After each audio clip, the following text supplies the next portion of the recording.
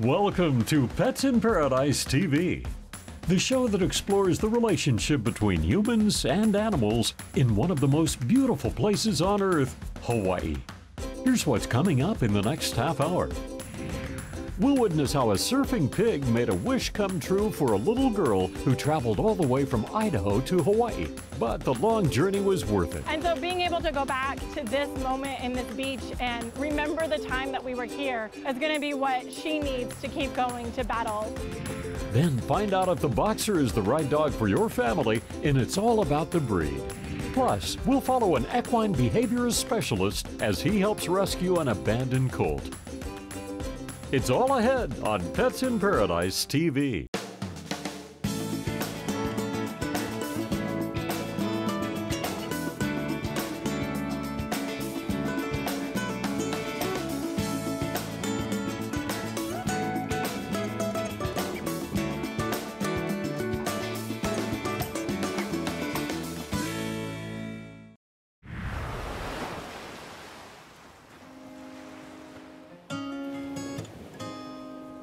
The Hawaiian Islands are the most geographically isolated landmass in the world.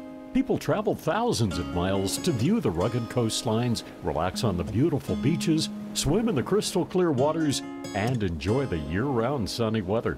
But that wasn't what drew 2-year-old Eloise and her family. I mean, she could have went to Disneyland, Disney World, Alaska, you know, wherever, but she chose to come here. So we're really honored and, you know, we're honored. We loaded up all 6 kids and we had to fly on 2 different planes to get here. 6 kids on a small confined airplane. I'll let you guess what that was like. We rented 2 Jeeps so we could drive around because we won't all fit in one car. And today was kind of the big day for us and for Eloise because this whole trip was about getting Eloise over to surf with Kama, the surfing pig. And this is just the perfect way to end our week. Can you make a pig noise? Kama loves to do things for the kids. So when Eloise contacted us on Facebook and wanted her one and only wish was to meet Kama the surfing pig and watch him surf, we had to do all we could to help make it happen. So Eloise has acute lymphoblastic leukemia. ALL for short.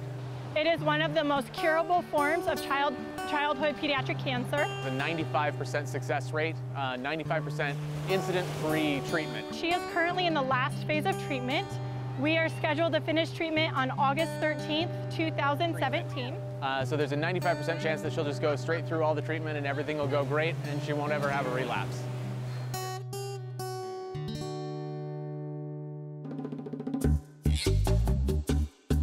When surfing the net, Eloise came across a surfing pig. She just wants to watch it over and over again. Kama the pig could always put a smile on her face. And if she's sick from chemo, she asks to watch Kama. And if she's having a rough day, she wants to watch Kama. If she's trying to get out at bedtime, she asks to watch Kama. And finally, the moment she's been waiting for. After 4,000 miles, 2 plane rides, many chemo treatments, and lots of tears, Eloise and her family is meeting the pig that has brought joy to them all.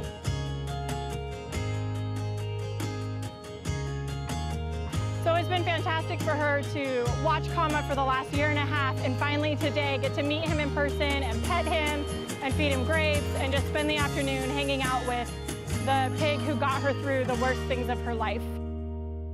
Come up.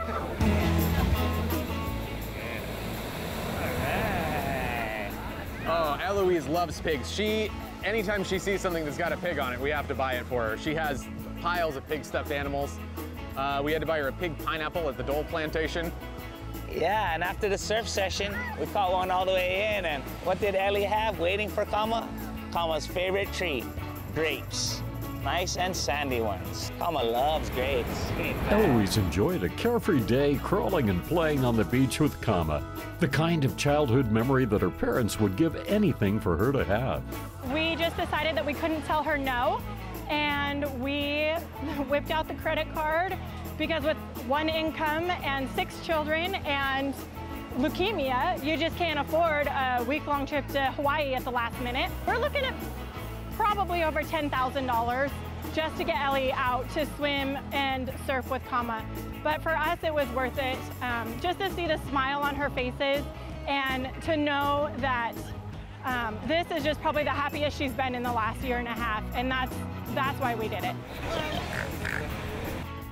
She has just had the time of her life today, and I truly don't think there's anything that we'll be able to do in the future that will top what today has meant for her.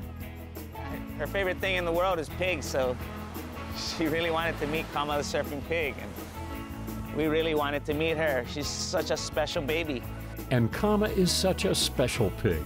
His courage to do what most animals cannot, and his carefree ability to ride the waves of life has served as an inspiration to many. And Eloise's parents are convinced that laughter and aloha are the best medicine. We check Eloise's blood counts all the time because that gives us a really good view into her body and into what the leukemia is doing to her. And it's been fantastic to see that every time we've gone in recently, her blood counts are getting higher and higher and higher. And that means her body is battling this. And the only thing that's changed is the anticipation of meeting Kama. So now that we've been here and we've experienced Hawaii and we've experienced Kama and the generosity and the aloha spirit here, this is just going to carry over through the rest of her treatment and just really give her that last final push to stay strong through all of the stuff she has coming up. She has one more surgery to have her port removed. And then we have a lot of unknowns. You know, if she spikes a fever, we end up in the hospital. She might end up with more blood or platelet transfusions. And so being able to go back to this moment in this beach and remember the time that we were here is going to be what she needs to keep going to battle and really fight through the last of this leukemia. This is getting to see the smile on Ellie's face today, just getting to watch her as she got to watch the pig and feed the pig some grapes. This has just been the perfect end to this vacation. It's been amazing.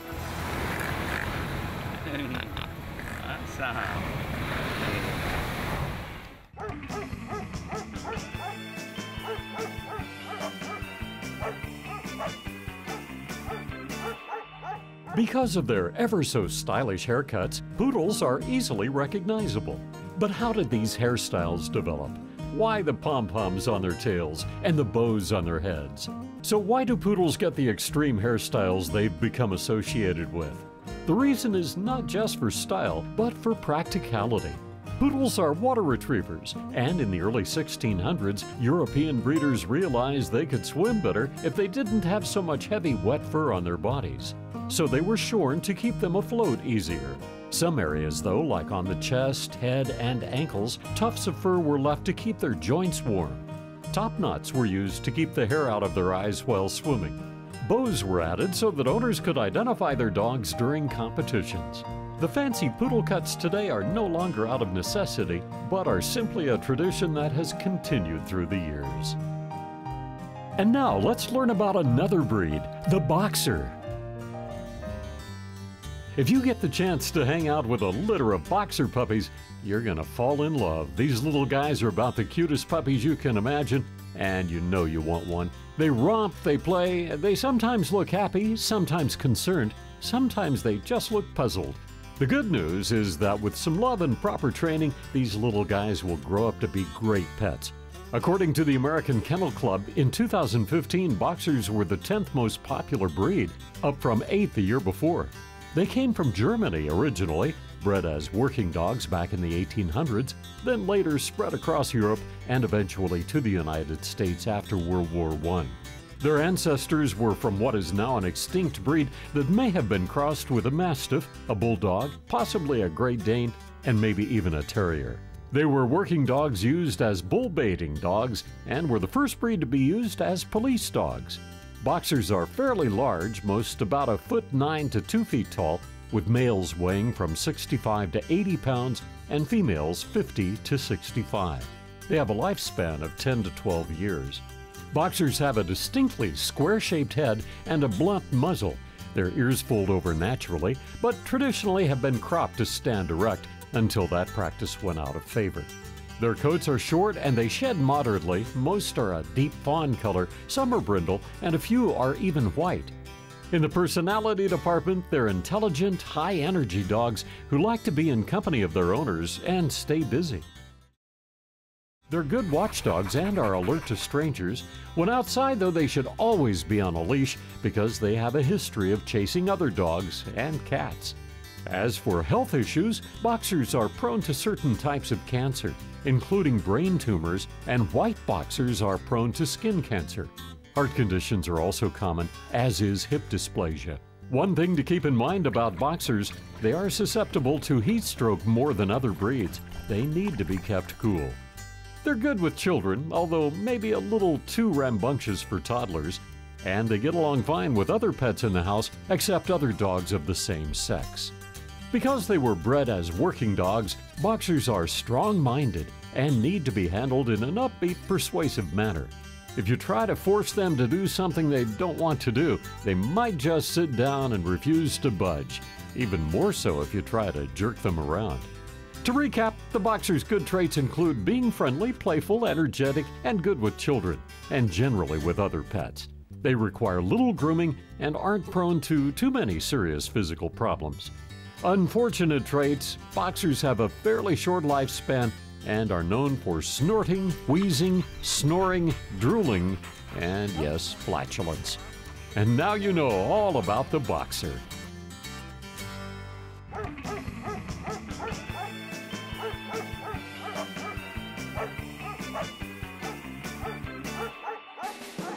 As you can see, boxers have big tongues, but some dogs, no matter what the breed, often leave their tongues hanging out all the time. Do you know what that's called? When a dog leaves his tongue out all the time, it's called hanging tongue syndrome. It's usually not a serious problem, and vets are not sure why it happens, but sometimes their tongues get dry and cracked and prone to infections. Another condition is called macroglossia, or big tongue. It can occur in any breed and is a much bigger health threat.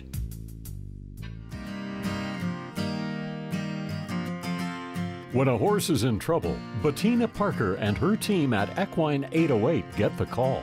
Okay guys, we just got a phone call a little while ago regarding a colt. The foster parent of this colt called. I'm not sure exactly of all the details. The team gathers up to go down in person to really see what's going on. We're heading out to go pick up a colt. I'm just gonna gather up some gear that we'll need and pack up the truck and we'll head out. Hi, this is Bettina. Hi, I just want to let you know that we are on our way with the trailer and my team. Okay, are you at home? Okay, we should be there shortly. Now on site, the team immediately gets to work. Hi, Bettina. Hi, nice to meet you. Where's the colt at? He's right here in the end stall, Okay. looking at you. All right, let's go take a look and see what we got. He had some issues when he came to us. He was malnourished, and his face was all... What we just learned about Hank was that he was born out in pasture, and his mother had died probably when he was about a month old. Because he didn't have the protection of his mother out there in pasture, he probably was trying to nurse off of other mares. Maybe there were some other geldings out there that didn't like him much, and he got kicked in the eye. And they found him with his face real swollen, and it seems like he may be permanently blind in that eye. Hank's injury is severe, but Equine 808 can help. So I think we're going to go ahead and take him into our program and see what we can do for Hank. Okay, so what we're gonna do today is we're gonna try to transport Hank to our ranch. But first thing I need to do is kind of assess Hank's behavior. I'm not so much concerned with his eye, just the natural behaviors of a horse. So what I like to do is I like to get myself in the same environment as the horse and see how he reacts to my presence. Christopher Mizio is what's called an equine behavior specialist. Hank being a colt, he's going to be really curious, wanting to be with herd. His natural herd instinct will want him to gather with me. This is all good behavior, normal for a horse. Being a colt, he's going to be naturally friendly, kind of want to bite, nip, maybe kick, treat me like a horse. Christopher looks at Hank's social strengths and weaknesses. Being neglected at a young age can have a strong impact on horses, but Hank is very friendly. Looks like Hank's good with his back feet. That's just playfulness there. He just wants to play a little bit. What makes Hank dangerous is probably this eye. The fact that he can't see me right here, he's trusting his ears. So if I go behind him where he can't see, he's trying to track me with his good eye, and I touch him there, he's gonna startle. If I go to this side, he can track me with that eye, and it's not as dangerous. See, he doesn't flinch. Christopher will use a combination of touch exercises and positive reinforcement to help Hank. With a horse that can't see, you gotta be really fluid with your movements. Like I was showing you, when I touch his butt, if he doesn't know it's coming on his blind side, he'll startle. The team now needs to take Hank to their headquarters to begin the training. First, Hank needs to be haltered, something he's never gone through. All I'm trying to do is let him be calm here while I'm holding him, teaching him that everything that we do here isn't dangerous. His first instinct's gonna be to fly and get away because he's too young to fight. So there, Hank's haltered. This is his first haltering experience, so pretty well. Went pretty well. So we're ready to trailer him, I think. What I need you to do is go ahead and pull the trailer forward so we make a fluid motion right into the trailer. Okay, Bettina, what I'd like you to do is open that gate, and it's important that we just continue to walk forward in that trailer, never looking back at him, so that he has a solid lead horse to follow. So like I said, I never want to look back at him, giving him any reassurance of what he's spooked about. I'm going to continue just to walk and know that he's going to follow. Christopher's strong lead helps Hank's first transition go smoothly.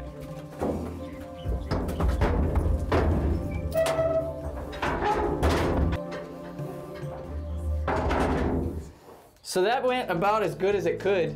It's important that I go in here with him to show that this is a safe place. I know that he already trusts me because of how we are interacting in the stall.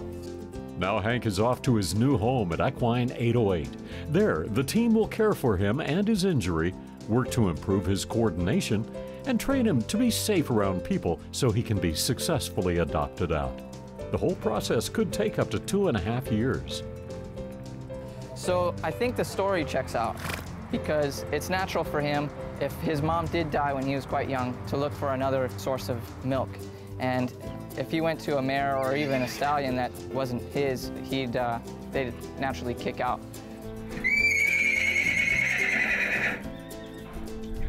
There's lots of excitement as Hank arrives at Equine 808, and already there's some curious onlookers. So the plan is, when we get him, we're going to put this horse, who is about a year old, in with him. So he'll have a little buddy. This horse has never backed out of a trailer.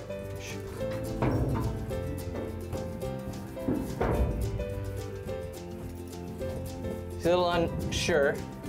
I'm going to give him a little helpful hand here.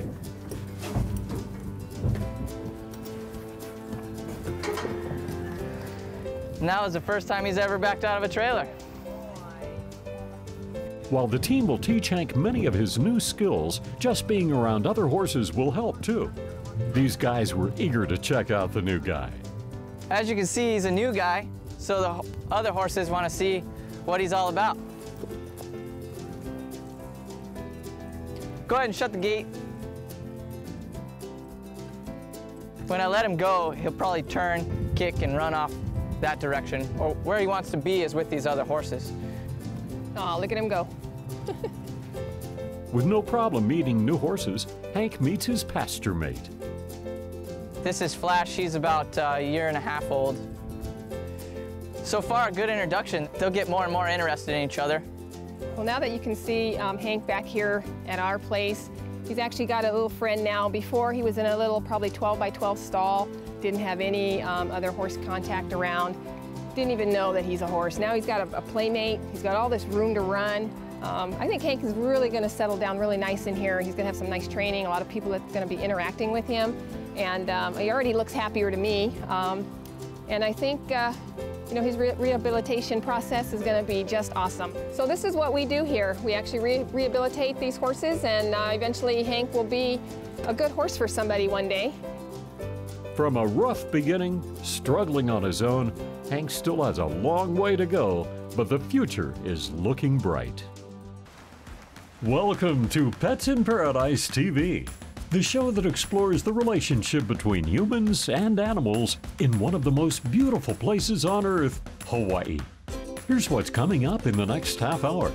Obesity is a big problem, and it's estimated that Americans alone spend over $60 billion annually on ways to lose weight. But being overweight is also a problem with man's best friend. We'll find out how Lockie managed to lose some pounds. We'll check out a real shaggy dog, and it's all about the breed. Then, when the sun goes down, some people are just getting started at work. We'll find out what life is like overnight at an animal hospital. It's all just ahead.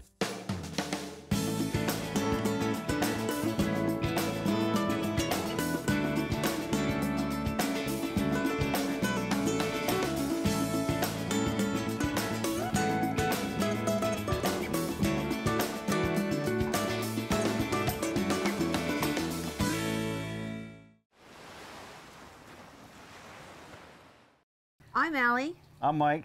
and we help dogs lose weight.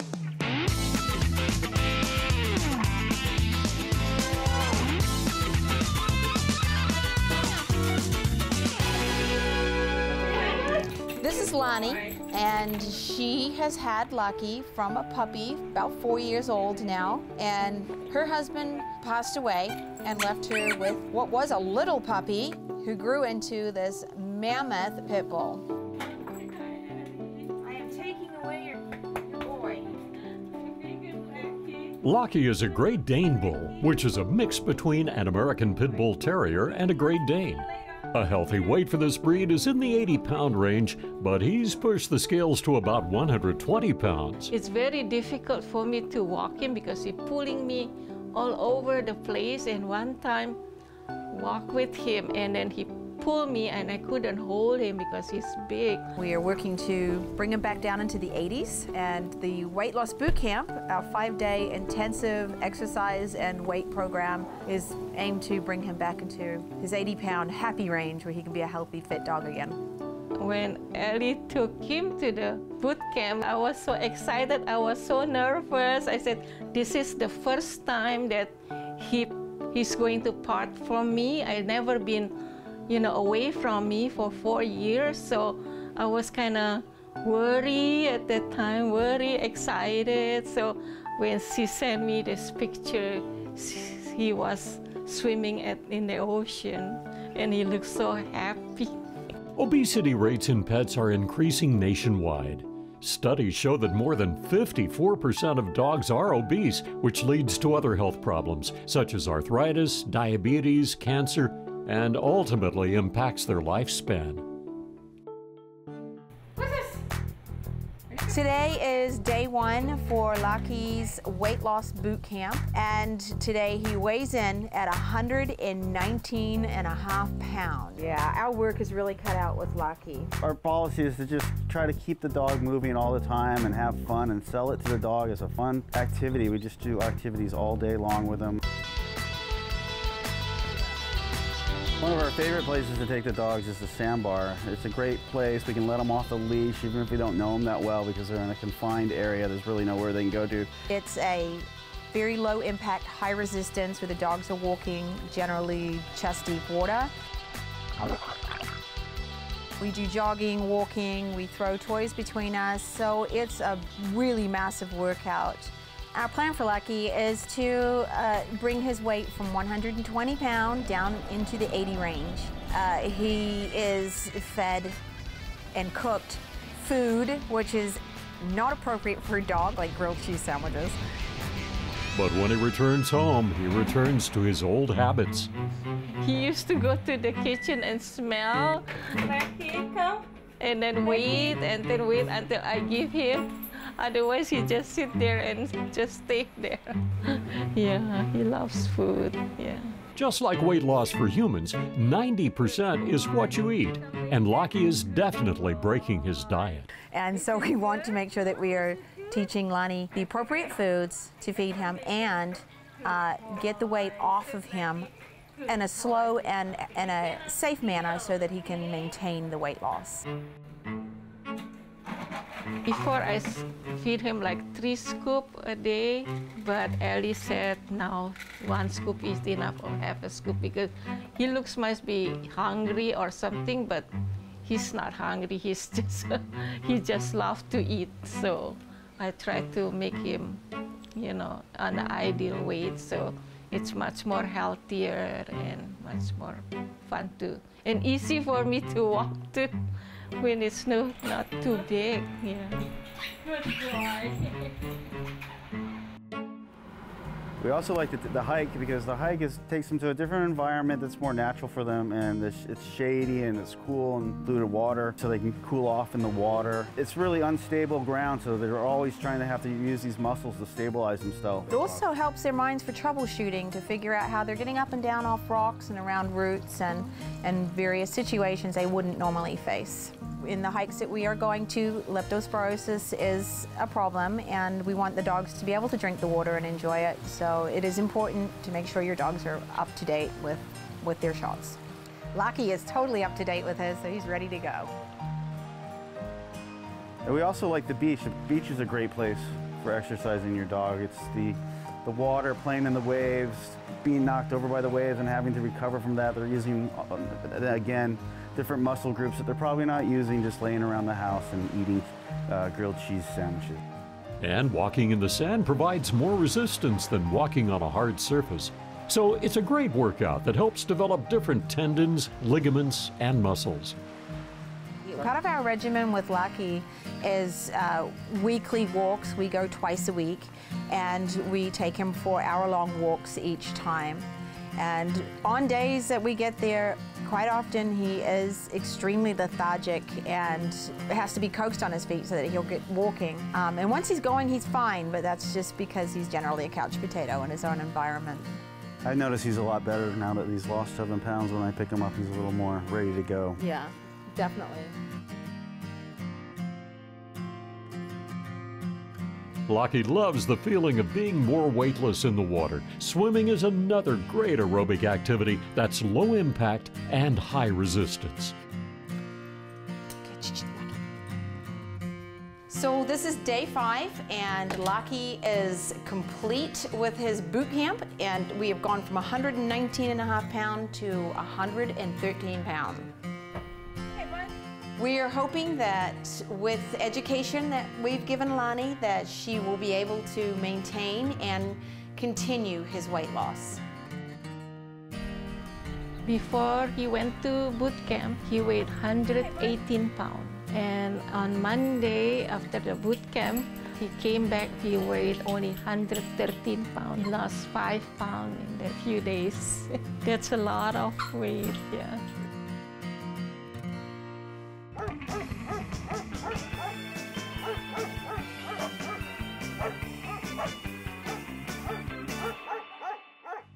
Dogs, as well as most mammals, have fur to keep them warm.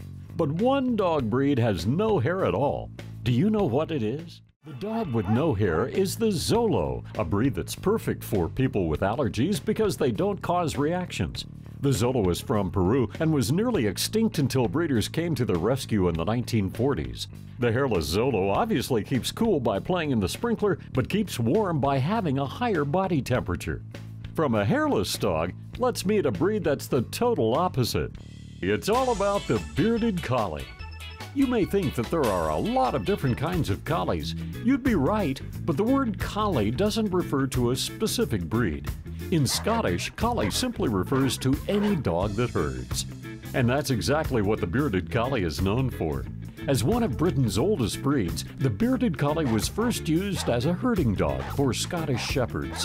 One of their playful characteristics is that they are known for jumping up and down, a trait called the beardy bounce. It looks like they're just happy to see you, but the bouncing is a trait that goes back to their herding days. In tall grass, they learned to jump up so they could see their prey. The bearded collie is considered an independent thinker and known as being a great socializer, both with people and with other dogs. They tend to be rambunctious and very energetic and require a good deal of exercise. They also need to be in social situations. If left alone for long periods of time, they can become destructive. But with good training and the proper environment, bearded collies are great family pets. They come in a variety of colors, mostly black, brown, and blue, and they come with or without white markings. Their hair is rather rough, but they have a soft undercoat, and yes, they do shed. Because of all that fur, their size is deceiving. They may look big, but adults usually weigh only between 40 and 60 pounds. The average lifespan is about 12 years. If you're looking for a very happy, bouncy dog, look no further than this. And now you know all about the bearded collie.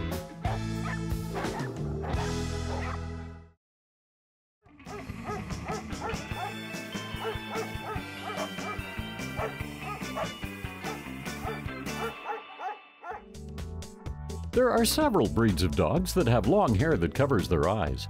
Is it true that they can see right through it? Can long-haired dogs see through their hair? The answer is kind of. The long hair acts like a pair of sunglasses, allowing the dog to see a little but keeping out strong light. Some dogs' hair, however, gets so thick that they can't see out at all, and they compensate by using their acute sense of hearing and smell. In that case, their hair should be thin. Completely removing the hair from over its eyes, though, can be harmful because the dog's eyes are not used to such bright light. It's always best to check with a vet. When your furry family member gets sick, the vet is there to help. But what can you do when your vet is closed? Feather and Fur Animal Hospital in Kailua is open for any pet emergency 24 hours a day, 365 days a year. I'm Katie Hancock. I'm a veterinarian here at the Feather and Fur Animal Hospital. My position is the general practice doctor during the day, and then I work the later night shifts and overnights for any emergencies that we may see.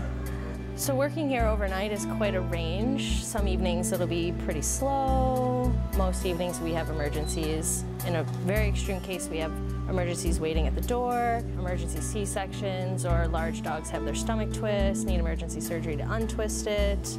Other times it's a little calmer. This is Peya. It's a small 6-week-old Labrador puppy that came in for vomiting and also had a little bit of diarrhea while we were in the exam room. As you can see, Peya is a little depressed, a little quiet for a puppy. He's really dehydrated right now, so what we're gonna do is put an IV catheter in, keep him in the hospital overnight, and get him on some IV fluids and antibiotics. And for Peya, it's possible that she may have parvovirus, but we suspect probably another type of intestinal virus or bacteria. So we're gonna cover for all those things with the antibiotics and the fluids that she'll be on. Despite the yelp, Peya is tougher than she looks. She's a survivor. She's one of only 4 puppies to survive out of a litter of 14. So we're testing the little puppy's blood on the machine for total counts, and then we've made our blood smear as well, hopefully to give us some insight into what kind of infection and how bad this little puppy has. Shh, relax. Yeah, you're fine. Peya will probably be in the hospital at least 24 hours, if not 48, until we can get her eating and drinking well on her own. While doctors wait for Peya's test results, the action continues in this all-hours animal ER as another tiny patient needs help. It started last night, and she saw it coming out. It laid down, moved, and that's how she saw the blood, and she kind of looked. So we just got a call about another emergency coming in. There's a rabbit that has some bloody discharge from around the anus. The owner's going to be bringing that down shortly. So this is Honey Girl. We don't know how old she is that right? We got her in December. She was... Right now we're just doing a general physical exam, feeling her abdomen to make sure she doesn't have any signs that her intestines are dilated or have any impaction, which can be pretty common for rabbits. I'm feeling a very small area that might have a little bit of ingesta, feels a little bit more firm. Maybe kind of part of the problem, but a lot of times if that's the cause, they'll be filled throughout. So I have to put a little alcohol on their fur just so we get a better image. I know it's cold, hold on. Doctors use tools similar to those used on humans. In this case, an ultrasound is used on Honey Girl to get samples to help figure out what's wrong. So this looks a little cloudy, but not really the degree of blood that we had on the backside. We'll just check it anyway, make sure there's no signs of infection there. Honey Girl. Oh, Honey Girl. We're gonna give Honey Girl some fluids to hydrate her. We're just gonna do it subcutaneously under her skin. Bunnies have really thin skin, so we're gonna use a butterfly catheter to prevent from tearing their skin. So my original intention for working here was to offset the financial woes of being a pet owner. But since I've been here, I find that I may commit to going to vet school. The problem being there's no vet schools on island, so I have to move. But I love feather and fur, so I'm staying at this moment. This is a pretty bunny. Oh, he's got like the quintessential fluffy tail. So we got the results of the urine on the bunny. It doesn't look like there's a urinary tract infection. So right now we're gonna try some antibiotics to target the intestinal tract since the rabbit's still eating and drinking well at home, and see if that helps us improve. Certainly if any of the other parameters change or the owner notices a change in clinical signs at home, we'll have them come back and just kind of assess the bunny again and see if there's any other changes.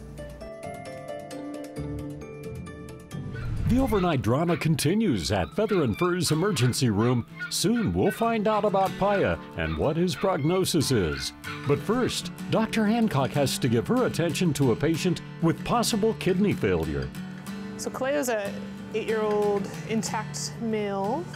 They found out today that his prostate's really big, so that's obstructing his normal outflow of urine. And we're gonna be putting a urinary catheter in to help diurese his kidneys out. The main differentials for him is just a benign enlargement of the prostate, which we can fix with neutering. The prostate will return to a normal size. One of the first causes we think about in an older dog is just kidney failure, which will usually start to get better once you put them on IV fluids and try to flush out the kidneys. In this dog, he was not getting better with that therapy. And when we did an ultrasound, we were able to find that his prostate was very enlarged. The worst case scenario for Kaleo would be if his kidney values don't improve, and then we'll have to talk with the owners and make a decision whether there's anything more aggressive that we can pursue or if it would be time to consider putting Kaleo to sleep. It's a tough choice for Kaleo's owners. Non-neutered dogs have a higher risk of prostate infections and other complications involving the prostate. It's something Dr. Hancock says dog owners should consider when deciding whether to neuter their dog. It's not always a disease or illness that has animals visiting Feather and Fur in the middle of the night. Sometimes animals are hurt and are in need of immediate help. So our next appointment is for a middle-aged dog that got into a dog fight earlier today. Has a pretty open wound, so we're going to check that out and see if it just needs some antibiotics and time to heal, or if we need to do a closure on the wound. It looks like for now we're pretty lucky. There's a lot of vital structures in this area, a lot of blood vessels, and obviously the trachea as well. But it looks like it's just below the skin there. I think we got lucky. So, but I'll be able to tell more once we're doing the procedure, because I'll be able to poke around in there a lot more and make sure. With dog bite wounds, they have curved teeth, and they basically will try to grab and shake. They cause a lot of shearing that's underneath the skin. So even though we have 2 wounds right here, we can see that as far as my hemostats go in, the wound extends pretty far up on both sides. We get a lot of what we call pocketing underneath the superficial wounds. When it comes to dog bites, doctors must treat what they can see and what they can't see, like infections. Even if a bite doesn't look infected, doctors take every precaution to clean the wound and prescribe antibiotics to keep any infection from happening. So Maka did really well with anesthesia, and we were able to close up the bite wounds. I did have to place a drain here that's going to help close all that dead space, help drain out any residual infection, and help the wound basically to heal down normally. Less than an hour after the operation started, Maka is back up and alert. A drain has been placed in her wound to help it clear of any infection. If all goes well, Maka should be as good as new in about a week. It should heal just fine. Well, it's about 1 a.m. Looks like we're finishing up for the night. Everything went overall pretty smoothly, but we'll see what tomorrow has to offer. But before we go, let's check back in with Paya. The test results are in, and good news, she does not have parvo, which can be deadly, especially to young pups like her. It's just a simple stomach virus, and looking at the wagging of her tail, she's already starting to feel better.